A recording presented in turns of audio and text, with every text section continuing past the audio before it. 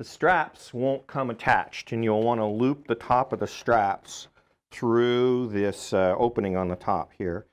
They're a little bit small, so the first try I would use when looping these together is to, oh, come on.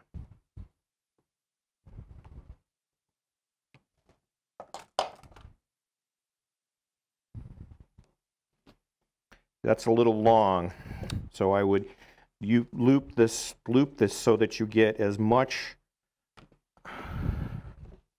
length on this strap as is possible, like this, just a little bit off the edge rather than a long one.